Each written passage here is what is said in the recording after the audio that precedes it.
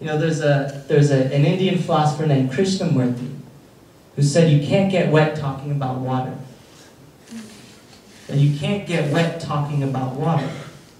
That you have to experience it. And that's why I've always been honored that we could consider ourselves an extension of the service learning model. Even though we didn't start at a university. But ideologically and philosophically, it's the same process. That we're not talking about getting wet, we're getting wet, right? And if you want to know what it's like, you come down to debug. You want to know what it's like, you work at your organizations, right? And there's a camaraderie in that experience.